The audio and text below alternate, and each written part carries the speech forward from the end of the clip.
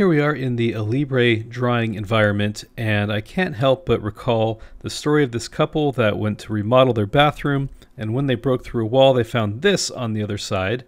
Hi, we're the Shinsekis. We remodeled this bathroom summer 1995. If you're reading this, that means you're remodeling the bathroom again. What's wrong with the way that we did it?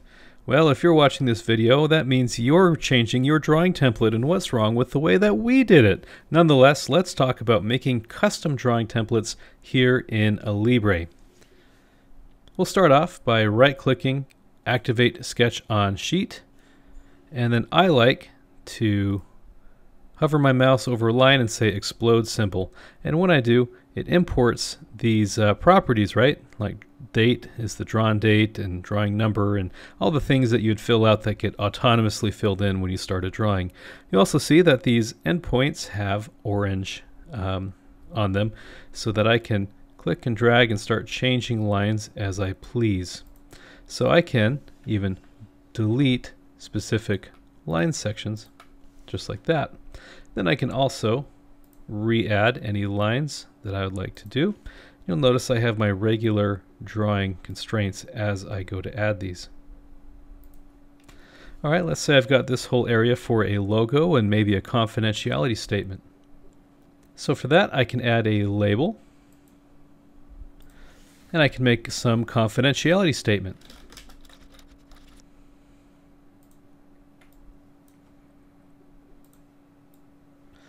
I can move my label, and I can add in certain lines.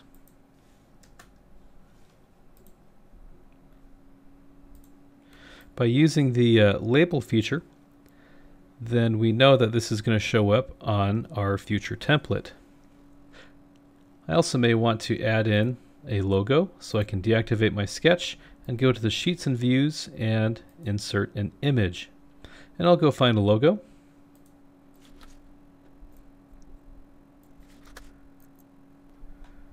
And once I've found the file that I want, I'll import it here. You'll notice my logo is very large. That's okay, because I can move this around just as I would any other drawing view. I can also right-click and scale this as I would any other drawing view. Maybe a 1:20 scale. I'll have to go even smaller.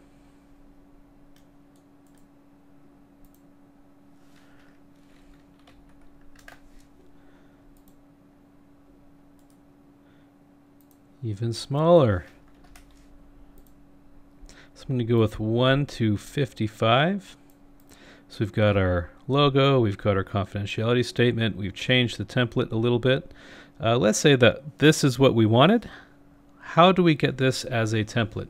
Well, it's quite easy. We'll go to File and Save As, and then I'll go select a folder that I made full of my own custom drawing templates.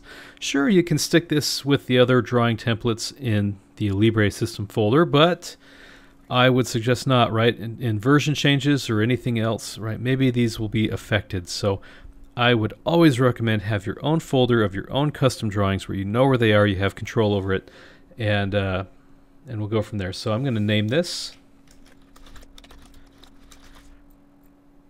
and save. So let's see if it worked. Well, I'll close out of this drawing. We'll open up a drawing, and then we'll browse to wherever we saved it, and I'll select that, and we'll open our drawing.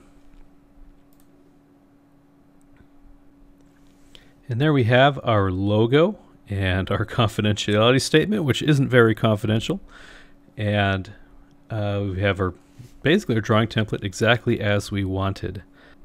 But what if we really want to redo our drawing template? Well, there is another way. So back here in Alibre, I'll open up a drawing template, but this time I'll open up a blank sheet and create an empty drawing. So from here, this is our blank sheet. Of course, we specify what sheet size we want, and it generates it. So I'll create a 2D sketch, and I can, from the beginning, create my own border and start creating my own title block fields if I really want to do it custom. Of course, I meant for that to be a line instead of a rectangle.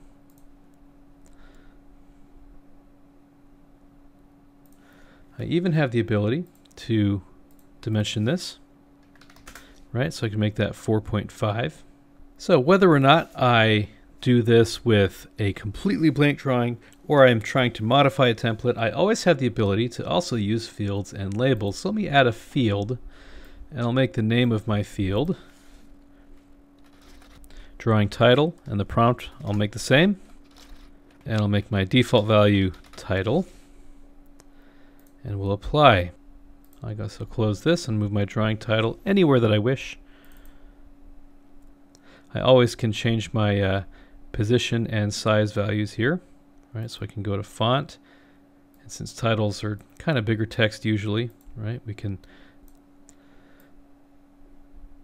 Then I'll add a label, something that sticks around on my template.